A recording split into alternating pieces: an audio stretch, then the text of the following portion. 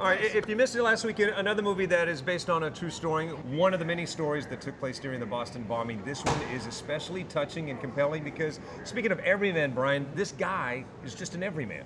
He, at one point, wasn't that supportive of a boyfriend, and his girlfriend was running this race, and he said, well, this is my one last chance to show her big support. So he shows up to support her this one time, the first time he comes around the bend.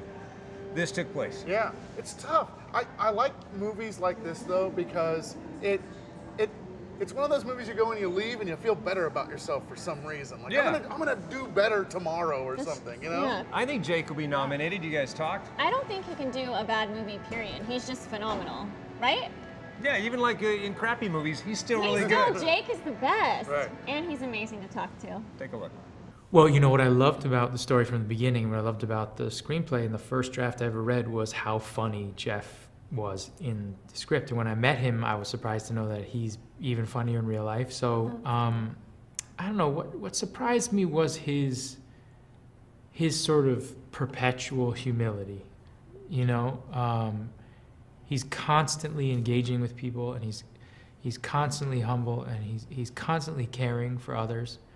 It's incredible. And it's, I guess I should have expected that, but I think I'm surprised when I see that in anyone. It's a beautiful thing. I love that Jake brought up Jeff's sense of humor because I saw Jeff interview Jake, and he said, so Jake, have you ever made any good movies?